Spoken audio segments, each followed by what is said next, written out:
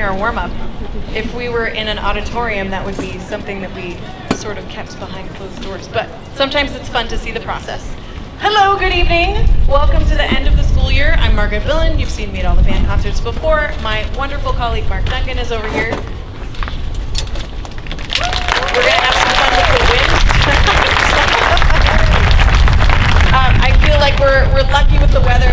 I know that Mark had a pretty toasty concert last night at Fletcher, so we're happy to have this nice breeze. But we haven't practiced since the beginning of the year with our clothespins, since we were rehearsing outdoors, so there will be some fun times tonight. Tonight is the culmination of 1 year of work in the band program. I'm sure that you will see a difference even from March.